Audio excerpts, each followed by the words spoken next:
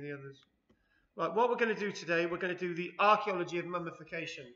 Now, I have presented this to 2 other classes, and my computer wouldn't work because there's no power. So you get the benefits of a wonderful lecture today. So when we, what's that? We've only got to ask sensible questions then. Exactly.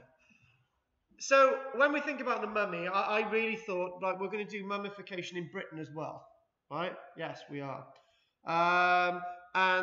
But when you think about mummies, you think about the mummies of all those legends that have been excavated in Egypt.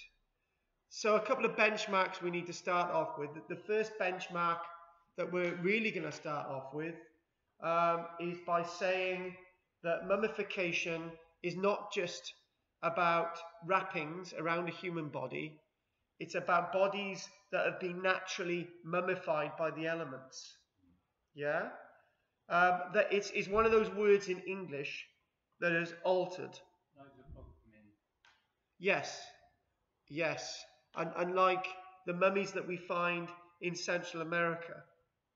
So beyond the hype, although the recent discovery of mummies in Persia, which turns out to be false, we've got to think of the word mummy actually coming from Persia, but it's a word that's managed to get over to Egypt to mummify, mummification. Okay, the proper old-fashioned mummification is where you take everything out through the nose and the guts and all the rest of it, and you put it in canopic jars and so on, and wrapping.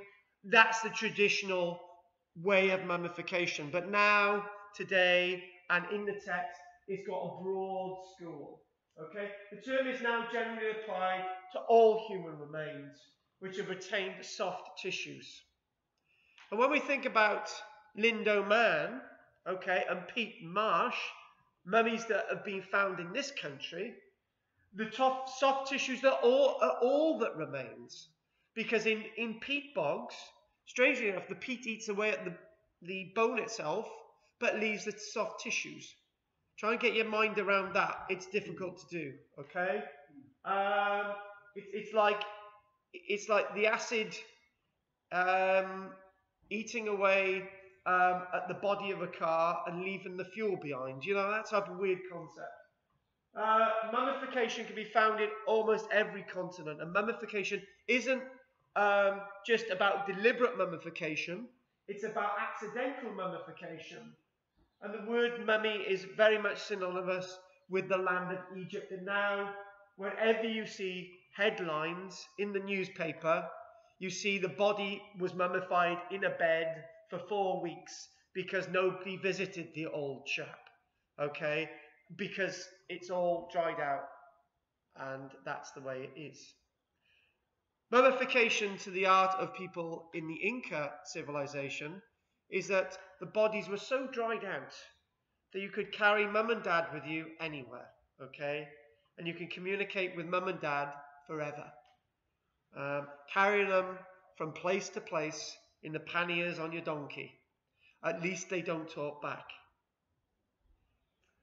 The idea of this mummification comes from, and the word mummy and all those ideas about mummies comes from the wonderful world of Egypt, when people were bringing back, as tourists, they were bringing back the mummies to our land, and then America, and then France, and Germany, and Italy. And everyone would have great delight to show you that they had a mummy in their living room. And you would have mummy unwrapping parties. It's true. I have asked this next question of all those that I've presented this talk to. Have any of you ever seen, very relevant, the film Texas Chainsaw Massacre? No? Yeah. You're the only one. I have seen bits of that film, Texas Chainsaw Massacre, because I couldn't cope with it, right? And there was one scene I saw that he'd mummified all his relatives, right? That they had all died of old age, but 1 or 2 of them were still alive is called living mummification. It does occur today, where somebody would be given pine resin, and their body would gradually mummify whilst their brain and heart is still beating and everything slowly slows down, but they're still able to suck blood in the case of the Texas Chainsaw Massacre. Remember that scene? Yeah, we're not going there, right? Because that's why he did it, wasn't it? For fresh blood. But living mummification, that's something else, okay? And now I've mentioned it, I've got to explain what living mummification is about. It's not wrappings of people. It's not people who have been accidentally found, like Otzi the Iceman, and people in Antarctica, and that wonderful explorer that was found at the base of Mount Everest recently, frozen, as a mummy, okay? We've got to think about living mummification. What is living mummification? It's a very strange one indeed. And why is it so strange? Well, it's quite simple.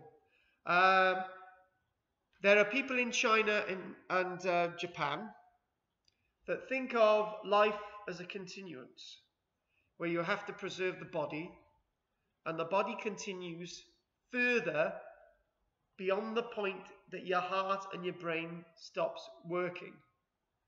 And there are monks in the Taoist, Buddhist faith, and so on and so on, that go on retreat and have a collection of pine nuts and pine resin and various liquidized forms of pine. And over a few months, they would gradually eat the nuts, drink the pine resin. Slowly but surely, their body would be self-mummified. Their skin and all their organs, their kidney, he doesn't like this, and their heart would be all slowly mummified, and gradually the last things to shut down is their beating heart and their brain, at which point they become living mummies. They self-mummified. Somebody asked me, is that suicide? And I says, no, it's not suicide. Do you know anyone that's committed suicide, that's deliberately taken 3 or 4 months to do it? No.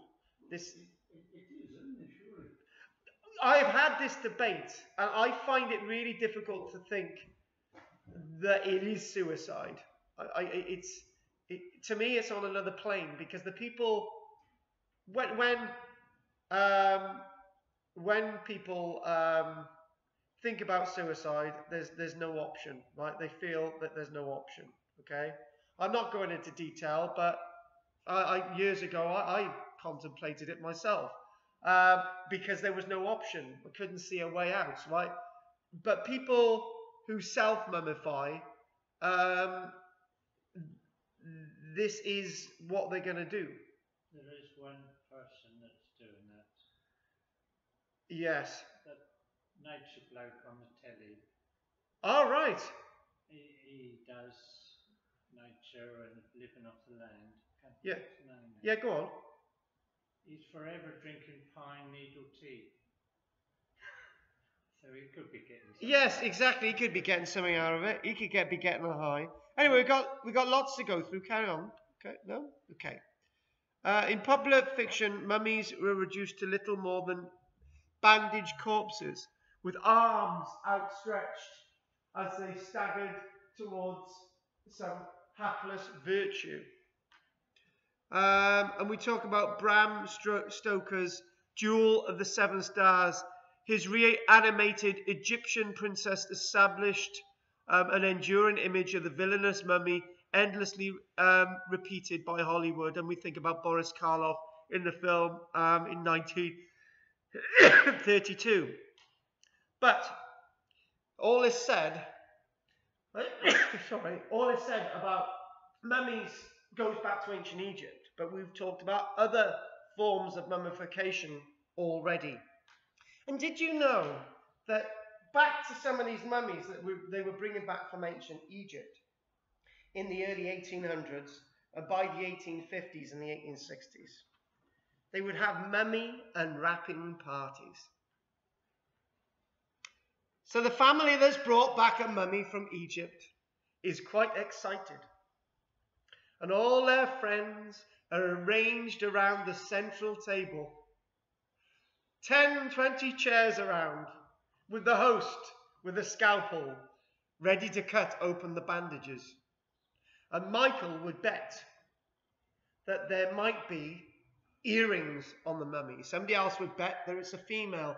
Somebody else would bet that if they're right, and I'm going to be crude, but that the mummy's penis is still intact. And if they are right, they get to take that penis home with them to add to their collection. I am not making this up, right? And people would put bets on whether there's a necklace and all these other things, right? And there are people on this planet who do have collections of mummified willies. I've got to say it. So there would be the scalpel down from the forehead all the way down to the groinal area, and then maybe, we'll forget about the legs. Is there going to be? Oh yeah, you said there might be gold rings on the toes. All right, we'll cut this one open, yeah. Okay, because it's going to be wrapped together or maybe separately wrapped, but this one, the two legs are wrapped together, so we take it all the way down to the toe.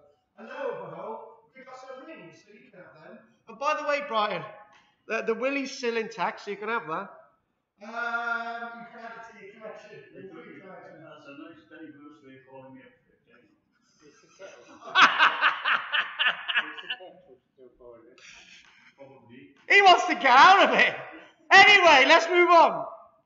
Now, this next one is a really interesting one. It's talking about a place known as Cladh Hallan.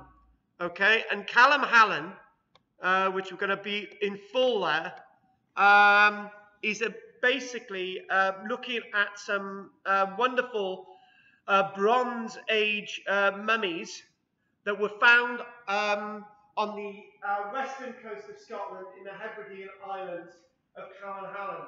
And what we do find is that we are finding people deliberately mummifying people in Britain, and that form of mummification in Britain at Cladh Hallan, and there are other examples, are very, very interesting forms of mummification. Okay? And why are they interesting forms of mummification? Well, some of these bodies, what you find when they've analysed them, and when they dissected the bones and looked at them, they started to find that some of the bodies at Cladh Hallan may have had the head and the spinal bones and the ribs of the original person being a male, and there's a female arm being added, and there's a leg of another male being added, and there's a hand from somebody else being added, right? And they started doing the DNA, and they started working out that the DNA of all the different bones from that body are not only from different individuals, they're all from the same family. Okay? And that to me is really interesting. It's really interesting because it puts another take on mummification. When we think about mummification in Egypt, we think about people being placed in a mummy and locked away in a tomb, okay? Like the Boris Karloff tomb, and suddenly you open it up and the mummy comes out, right? Those tombs are never to be opened, okay? They're supposed to be sealed forever. The very tomb of King Tut and the curse associated with it, when it was opened on those fateful days in November 1922, that mummy should have been left there, and all the people who were involved were cursed and all those other things, yeah? The ones at Cladh Hallan are mummies that are to be kept within the family home over a long period of time. And how that would work, who wants to die for me today? Go on, John. John has passed away, right? We're all John's family members. We love him to bits, okay? And we love his bits as well, but there's none of that, Brian, okay? So what we're going to do, we're going to nicely clothe the individual, John, over a couple of weeks. He's in the family home, he's dried out, the putrefaction's taken place, he smells a little bit. Couldn't they cold smoke him? They could have. But however we dealt with John, right, you wouldn't have had any whiff off him anyway, because it's a round house and there's loads of different smells and so on, and there's animals in there. So John's nicely mummifying, sitting up on a bench, right? And John can still take part in family discussions, even though he's not able to speak. And every now and again, one of his limbs moves this way and that way, and maybe you've got to put it into position. It's a perfectly mummified cadaver, John is. He's the best cadaver we've ever had. All right? But it's decided by the family that we've got too many mummified people in the main roundhouse, which is living room, kitchen, bedrooms, and all together. And there's several of our relatives. John is the latest. But from now on, as John's limbs fall off, the next person in line to pass away will bury most of their body, but we might cut an arm off. One day, I was tapping John's shoulder, and his arm fell off. So, the dog ran off with his arm. And what happens next is Auntie Phyllis dies, right? So what we do, we cut Auntie Phyllis's arm off, and we sews it back to the rest of your body, John, okay? And the interesting thing is, we really believe this happened at Cladh Hallan, okay? And the only way to express what our ancestors are thinking can be only translated into this following metaphor. My granddad always used to say to me, he always used to say, look, Carl, whenever you're offered a lift from anyone, right, and you're in a meeting or anything, always be the first to take that lift, because you might not be ever offered another lift, right? Didn't take any notice of my granddad. I learned that walking home was not a nice thing to do because I'd be too polite. So now if somebody offers me a lift, I'm the first to get it. And why is that a metaphor? Because I've got a bit of a problem, John, right? And I'm thinking, right, should I go out with the girl who's asked me out first, or the girl who's asked me out second, right? And suddenly, I'm looking at you, John, and thinking, you would say the first, wouldn't you, John? Bingo. John, thank you very much. You've been very useful in answering this problem. And that's exactly the way, what we're doing. I'm using memories that I've got with John and how he would work things out. So John is a very useful member of the family, except some of his stupid suggestions. But anyway, that's fine. That's fine. So that's mummification in Britain. But it isn't the end of mummification in Britain. We'll go through a few of these slides in a minute, okay? Oh, that's something else there. But before we, there we go, the Cladh Hallan site, on South Uist. It's mentioned at the top there. But before we go on to this next one, it's mentioning a few things more about the bodies at Cladh Hallan. In Britain as well, very recently, up in the northeast of England, I think in Durham way, the archaeologists were excavating away, and they found the telltale signs of mummification in the Roman period in Britain. The people were being buried in a mummified style in Britain. They've got evidence of canopic jars. They've got evidence that the wooden coffin itself, or the wooden sarcophagi, would have actually, they've got evidence of plaster, okay, which would have adorned the outside of the coffin lid.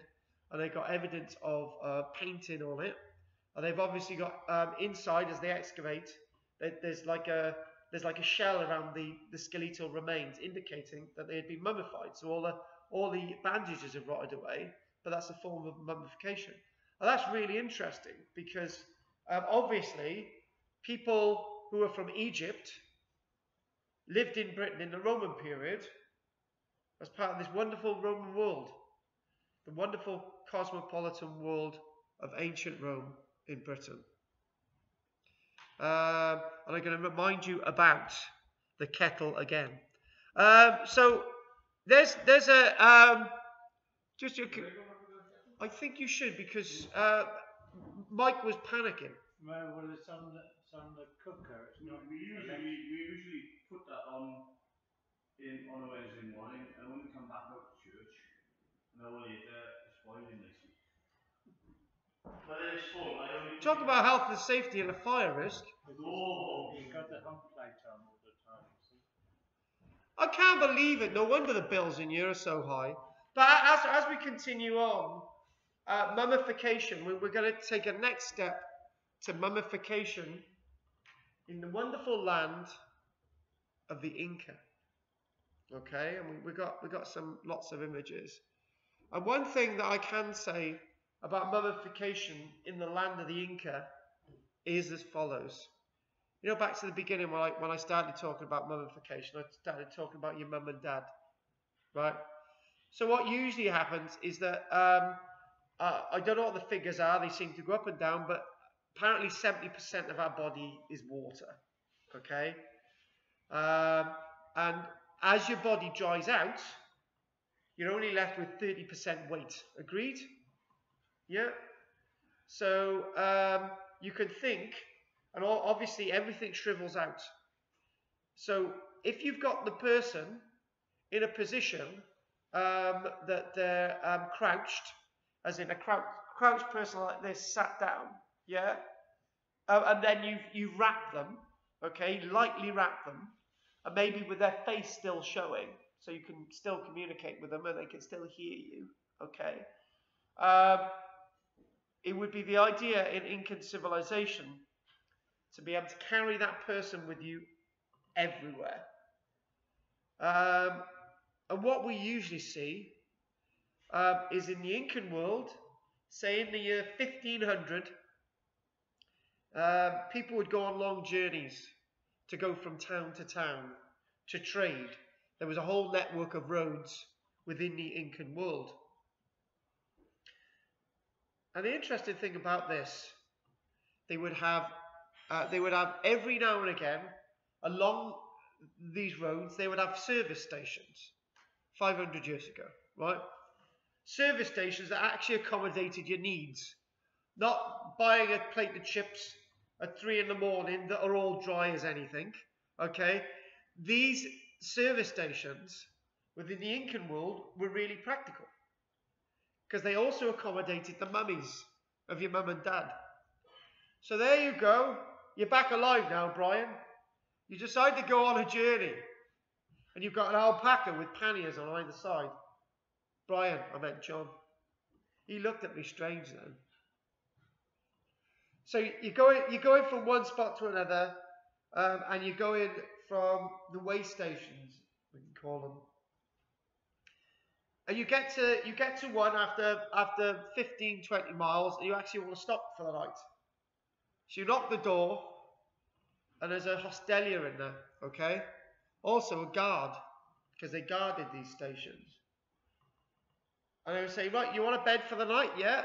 How many beds do you want for the night? I want one for me, and one for my mum and dad, and the panniers on the donkey. Okay, we can accommodate you and your mum, but your dad's going to have to stay in a pannier on a donkey.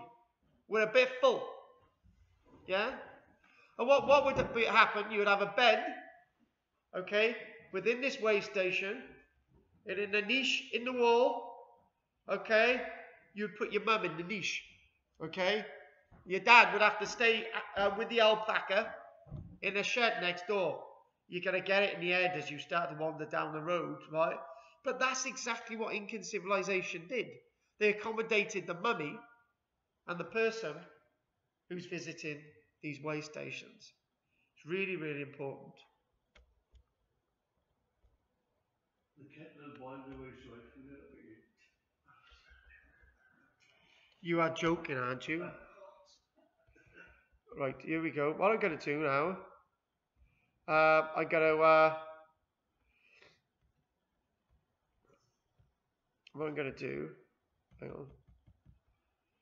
I'm still doing a bit of an overview, but what I want us to do is look at these ones. Has anyone ever heard of the Guanche mummies? No. There you go, the Guanche mummies. Now the Guanche mummies are these wonderful mummies from the Canary Islands. I just didn't see that. Yes. Yeah. Among the archaeological findings made in Tenerife in the 1900s, one of the most striking is, without doubt, the discovery of the Guanche mummies in caves and crags on the island. The Guanche people would embalm their deceased and preserve them in caves that were difficult to access.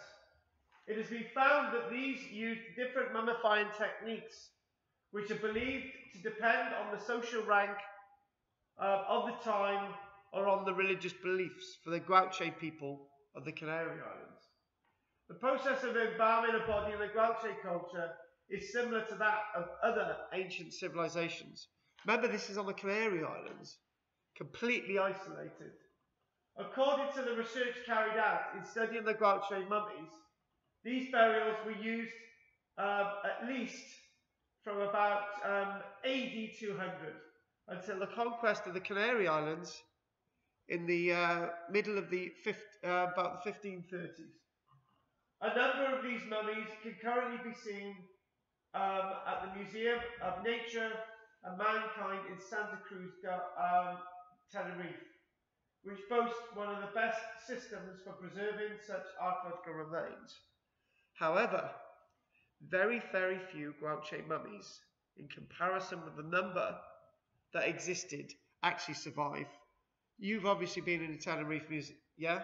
I haven't. What I've been, I think, to Gomera, which is the island next to Tenerife. Yes. And there's a mountain plateau. Yes. Goes down to the sea. Yes. And when the Spaniards yes, it was, yeah. Came, all of the Guanchos got up on top there, and they all ran off the top and jumped off. Oh, right. Mass suicide. Oh, right. That's why I know about the Guanchos. Yeah. Because the thing is, they had not come across anything like the Spanish before. They had no way of dealing with them. That's right. Well, that's what they did. Yes. That was their reaction. They all went up and. Because they would have been enslaved otherwise. Yeah. It's said, and I love telling this fact. See if we've got an image next. Got another image? Nope. We do have some other images, but keep with that one.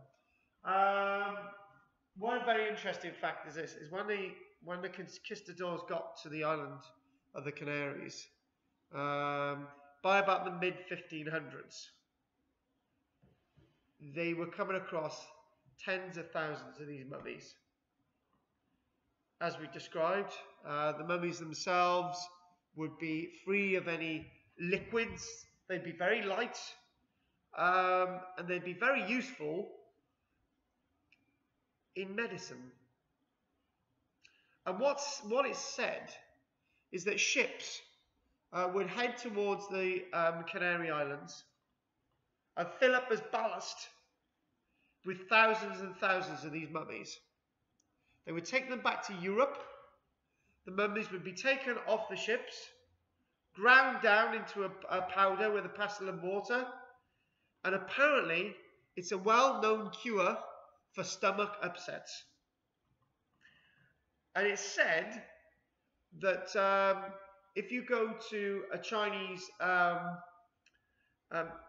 medicinal man with those little Chinese medicinal shops that were a bit of a craze a few years ago in Britain, if you ever ask for something for a stomach upset,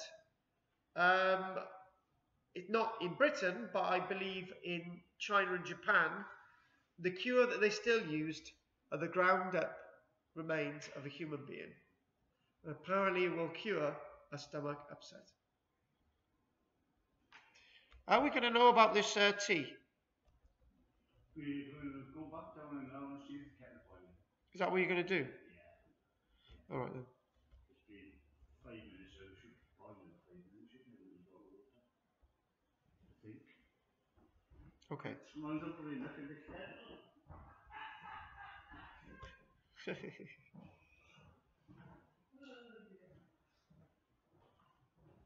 Again, I wanted to go back and forth to the different forms of mummification. Back to the forms of mummification in ancient Egypt. In the Dulux version, the brain was generally extracted down the nose and the entrails removed before the hollow body was dried out with salts. The process of mummification may take months, particularly if you've got somebody as important as a freshly deceased pharaoh. The way of removing the brain was to either insert a spoon through the ears, or to insert the spoon through the nose, okay, or a spatula or something, and you'd chuck it up through the cavity, and you'd move it around, you'd whisk it around, and then everything would drain out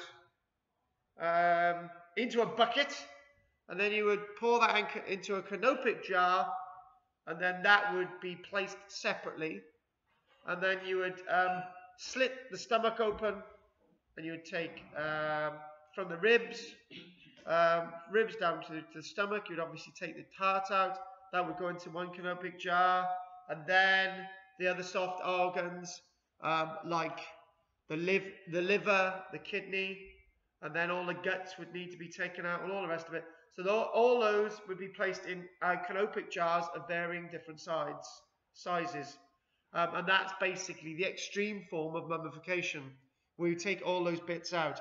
I can never work out how the Egyptians felt that somebody could come back to life with all their bits taken out, but that's what they believed.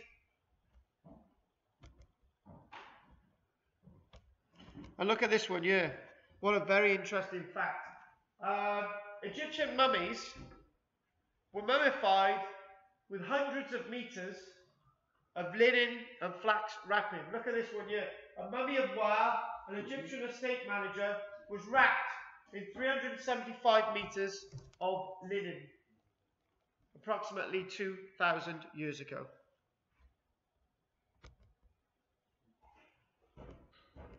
What about this one? It's believed that the Egyptians were the ones who finally cracked the art in removing the internal organs before putrefaction actually begins. And the Egyptians, it's said, are the best in the world at mummification. Deliberate mummification. I'm watching it, Michael, not putting extra milk in your cup. Do you want milk? Yes, please. At which point, we'll take a break.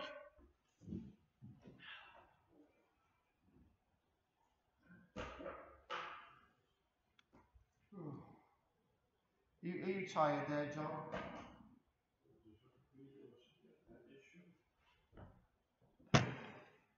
Cool. Straight hello. Can I ask why I never get a chair in this room? I'm going to nick one of those.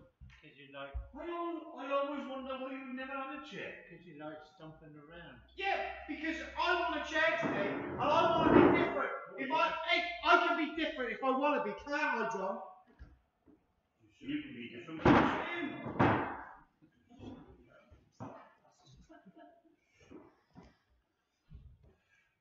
Yeah, that fella.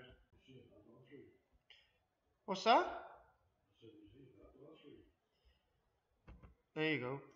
I actually wanted to start off. We've got a nice mummified head of Chinchorro boy from the Americas. And Chinchorro boy dates to about 6,000 years ago. So again, it's a very early form of mummy. Not in the normal states of mummification, as we described with those being found in Egypt or those being found wrapped and similarly mummified in the Canaries and South and Central America. But two things I want to share with you is something that I feel I was very touched by when I studied it some years ago. It was the people of Tuscany, known as the Etruscans, dating back around 2,700 years ago, before the Romans, well before the Romans took over Italy. The Etruscans were really interesting people. Not so much mummifying their people, but in a way wishing to keep the memories of their loved ones and their place in the world alive. And that links me very close to when we looked at the idea of living mummification, where with the living mummy we can argue whether it's suicide or not, but with a living mummy it's somebody who wants to use their body as a carriage to what's next as part of the journey.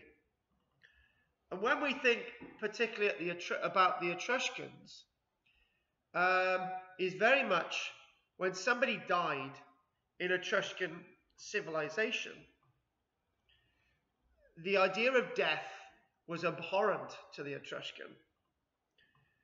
Their body was prepared, placed into a sarcophagus, and then the sarcophagus was placed into a tomb under the ground.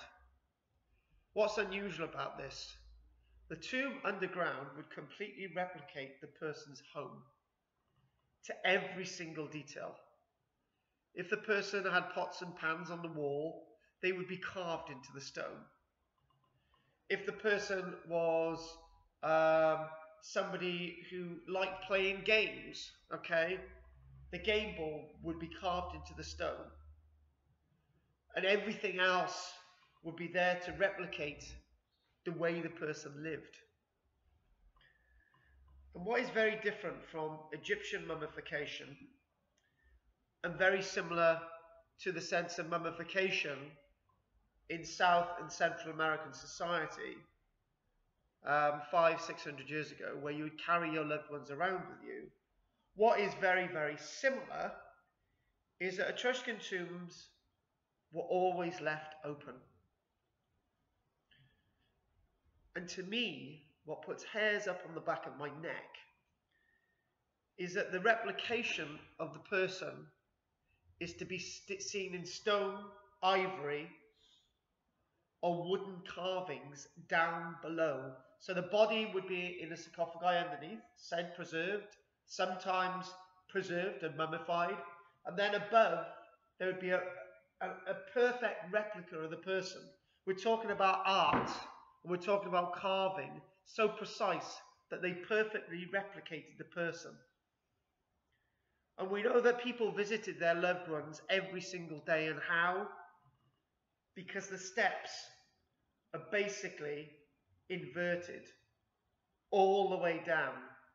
And at the top of these wonderful underground tombs, there would be stiles to stop the goats or the sheep getting in there, right?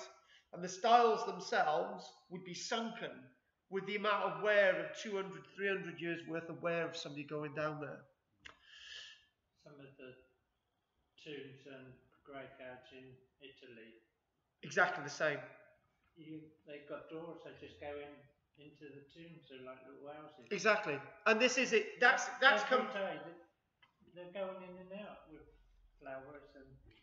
That's come from the idea of the Etruscans. That really has come from the sense and the idea of the Etruscans. And to me, that is immortalization. That person is remembered and kept alive in that spirit for 200-300 years. And it may sound odd, but they deliberately had the people in poses. So a woman might have her arms out like this. She may be on a couch with her arms out like this. And then the daughter would say, "Ma'am, that's your granddaughter there." And they would chat and communicate. And that puts up hairs on the back of my neck. Because these people are allowed to... Yeah. So the now deceased is putting their child there, and it's just like, Mum, this is your granddaughter, your grandson, and it's just really, it's a very strange concept, because in this society now we're just told to forget about people. You know, when they passed on, just forget about them. And I personally feel that that's really, really wrong. My granddad died in 2007, and I talk about him every single day, and that was 10 years ago. Because I keep his memory alive. I've got nowhere to, I don't even know where he is, right? But he's in my mind, and that's this idea of mummification is about that. Whatever way you want to look at it. I light a candle to my mother every day. Yes, but these are different ways of mummification. It's different ways of keeping these people with us, right? Exactly. Me, everything. Trushkins. Got a photograph. Exactly. Grannies. That's a form of mummification. In Italy and Ireland and Mexico and some other countries in the world, very important monks and priests were deliberately dried out. Putrefaction, their organs were left in there and everything. Putrefaction would take place. They were dried out quite rapidly, so they couldn't decay. And I've seen it. You'd have bodies in Italy and Ireland. You'd have the priests and the monks almost suspended from the walls, so you could touch and rub their sandals, their feet. Okay, people who have been there in these places for 100, 200, 3, 4, 5, 6, 7, 800 years, and they're still there. Okay, one of the biggest memories I've got of seeing a mummy, and we've really opened this out now, is when I went to the island of Zante, Zakynthos. And when I went to the island of Zante, in Zante town, they've got this cathedral type building. Can't remember exactly what it was. We went in there, and you would queue to see the saint in the glass case, right? And looking through the glass case, you could see the saint that's been there for hundreds and hundreds of years. In this glass case, you could see them mummified. Okay? So the idea of mummification, and that brings me back to when we talked about Alexander the Great. Mummification again. So there's a couple of other areas of mummification that I want to look at before we get to the end, and we'll look at a few other captions that link everything back together. The idea of modern mummies and the Iceman, and the despicable things that have happened with mummies. So we've got two little categories left there. But let's just have a little look at a few more images before we do those two things. In some cases, the faces have been repainted several times, and damage to the areas of the feet suggests they stood upright, perhaps as objects of veneration. That can be said with any mummies, not just Egyptian mummies, but any mummies, okay? Going back to John, right? John in the room, right? 2,500, 3,000 years ago. Cladh Hallan, for example. We've added bits to John as they fall off and the dog runs off with his fingers, okay? He's been retouched up, okay? John's head is still there, but his arms ain't, okay? But he's been retouched. And there's an important point about this. There's a very important point about this. And I touched upon it, but I didn't complete it. The point was this. The reason at Cladh Hallan why we're only keeping John, right? We've got one or two other family members, but we thought, right, as everyone passes on, we're going to have a complete building just full of our loved ones, and we're not going to live anywhere, right? So we'll add, one person passes on, but we'll keep one of their body parts, right? That person lives on John's body, okay? You could be really crude here, and you know I want to be crude, but I'm not going to be, okay? Brian knows what I'm talking about. But what we've got there is we're remembering everybody through John, okay? So after 60 years, right, John has the body parts of 10 people on him, okay? And all of those are remembered through John's body, We've still got John's head, but nothing else, right? Ribs and stuff, but that's what's going on. So we've retouched it, we've added to it because it's become damaged. Really important. And we're seeing this in the archaeology. There's another one of the Guanche mummies. It's a massive shame about the Guanche mummies that we don't have as many left on the planet as we should do. Here we go.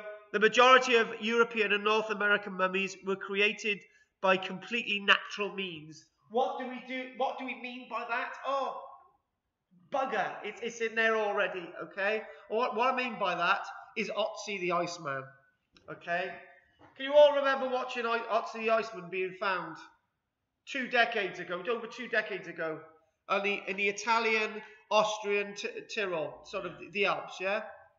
And then basically, what it showed is that there was a couple of walkers out, rambling there, with their ice picks, and they thought it was a modern body, right? So there they are, picking the thing out of the ice, right? And the massive gash in Otzi's side, right? They thought this person was somebody who had just died a couple of weeks ago, right? Terrible way to treat a body, that. And then they brought a rescue team up there, and the rescue team suddenly realised that people don't wear shoes. Bows and arrows. Yeah, bows and arrows. They don't wear shoes made out of that have been weaved together, right? They don't wear them together. They don't have bows and arrows, right? And then suddenly they realised that Otzi wasn't 2 years old or a week old. He was thousands of years old, and he'd been naturally mummified, right? And what we mean by natural means is that he went out there to either hide, he was overtaken by the cold, right? He didn't commit suicide. He wasn't mummified deliberately by somebody. He was accidentally mummified. When he shot.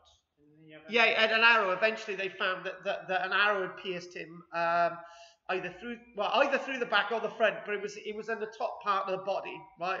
Can't remember exactly where, but they found a little arrow buried in him. So he'd gone off, and he'd got weaker and weaker and weaker. We learned a lot from Otzi, but that's archaeology. What I'm talking about is mummies specifically. So that's natural mummification.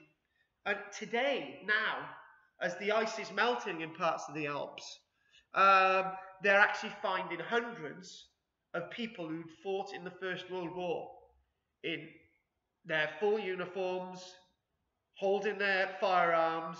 Some of these people died on duty, okay? And they just fell over the precipice into the ice, and that's it. And now they're melting out, because the way ice works is that it takes the stuff from the bottom and brings it back to the surface, and it recycles it, brings it back. Okay. Sometimes you get complete examples. Other times you have an arm or a leg or something like that. Okay. And there she is, a Peruvian male mummy wearing a textile headband. Okay. Are you okay, John? Good. Oh, well, another 10 minutes, John, all right? I know your missus is saying, where are you? Come on, he's kept you longer today. Good. All right, fair enough. I want us to look at what's going on in Peru and Central America. And what's going on in Peru and Central America today is quite despicable. And why is it despicable? Well, what we're finding is that there are cemeteries with hundreds and thousands of burials. All have been mummified. Usually what they're doing, they're crouched and they're bound up in one wrapping together, okay? Not all the arms and everything individually wrapped. They're all bound up together. They're usually placed into a wicker basket in the ground, and they're buried with wonderful textiles, and some buried with jewellery and all the rest of it.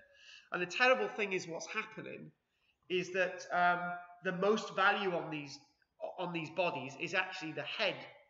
Okay, so what's happening is these bodies are being dug up, right, being taken onto the surface. The wrapping's being ripped open. Any textiles they can take off the body, they're taken off. This is now, today. Any precious items, and then they're taking the head away, and then the rest of it's left there. Aren't they burying young girls up in the mountains? We'll do that in a minute. Oh, Do that in a minute. Do that in a minute. The point I'm talking about what's happening to some of these bodies. And that's an even different angle to go off on. But anyway, the terrible thing is that the deprived way these skeletal remains are being treated is that they're taking a head away and everything else, and they're just leaving the rest of the body there. Because the head itself, the people retrieving these heads are getting £200-300 a time. So you can imagine, you dig up 50 of these a year, you're earning as much as somebody in Europe, okay? And that's a lot of money, and there's a big market in it. There are people in America now who've got whole living rooms just with heads. It's mainly in America people are buying this stuff. Maybe some people in Germany, some people in other parts of Europe, but it's mainly in America. And to me, that's quite sick. Okay. You mentioned it's a good link with this one, a Peruvian male mummy wearing a textile headband. If you want to look at something like this, okay, it does look quite feminine actually. If you want to think of another form of mummification, we haven't done Lindo Man or anything yet, but we will before the end. What used to happen in Incan civilization, that a girl would be chosen to appease the gods, or a boy would be chosen to appease the gods. And they it's said, would compete for the honor to be sacrificed. And it was quite an honor to become a mummy. Okay? So the child would be taken on a journey to the place of the gods, which would be high up in the mountains. And over that journey, the girl would be, or the boy, would be given psychotropic drugs. They may mumble and they may speak voices of the gods. And then, slowly but surely, they would be poisoned. They would be poisoned in such a way that it was comfortable for them. And then there would be the moment that they would sit down as high as a kite, and they would be bludgeoned on the back of the neck. And then they would be mummified. Some of them may still be conscious when all this is being undertaken, but then they were in areas where the conditions were so cold that they would be numbed, they would go into hypothermia, and they would die anyway. Apparently, I'm told when you go into hypothermia, you don't feel anything anyway. And then they would be mummified and left there.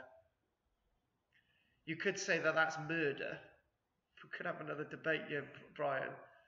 We could say that that's murder, but it's what society did.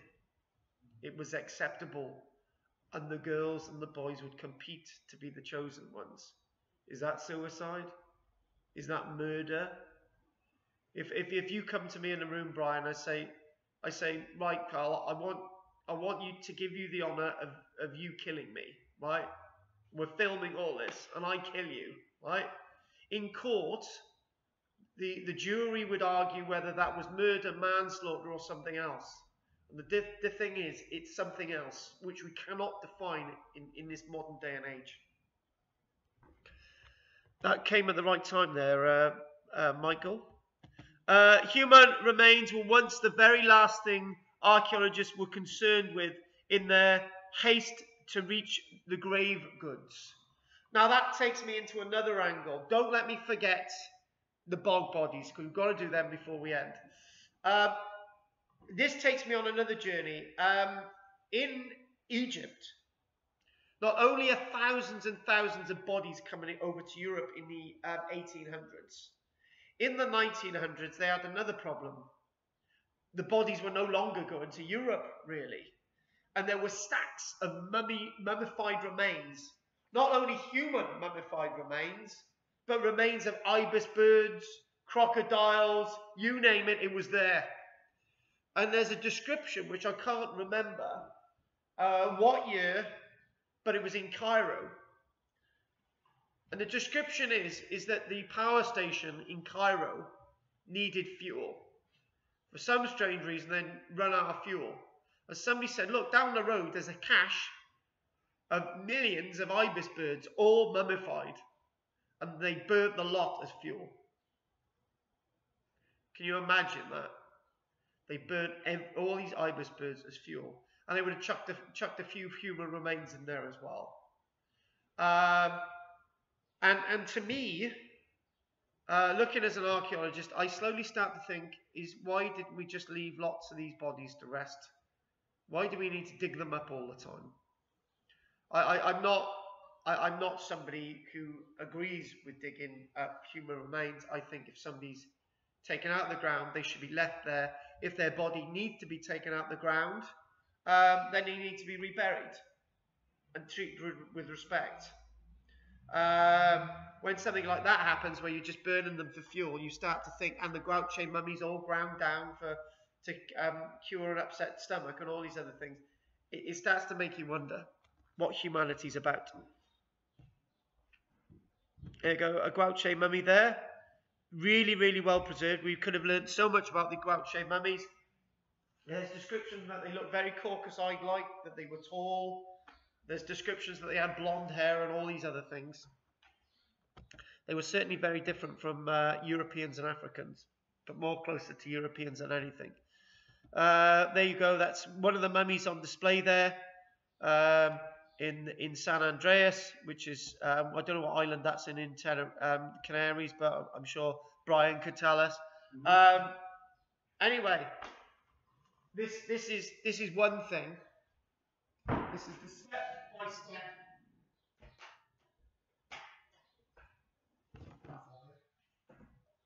You're winning tickets in there, right? If you complain that you never ever win the raffle, you might win it next week.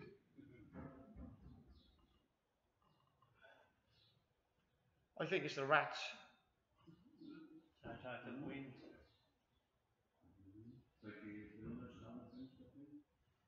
Anyway, here we go. Mummification, step by step. I'm going to sit and talk this one, actually. Ancient Egyptians believed in an afterlife. When someone died, mummification helped someone reach the afterlife, as they thought that in order to have an afterlife, the dead person would have to repossess his or her body.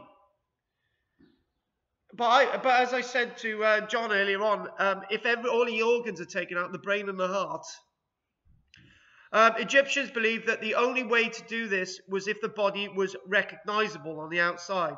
Mummification was mainly done to wealthy people, as poorer people could not afford the process. The chief embalmer was a priest wearing a mask of Anubis. So that's Anubis there. So you might wear a mask like that. Anubis was the jackal-headed god of the dead. He was closely associated with mummification and embalming. Hence, priests wore a mask of Anubis. This is a step-by-step process of how mummification took place. 1.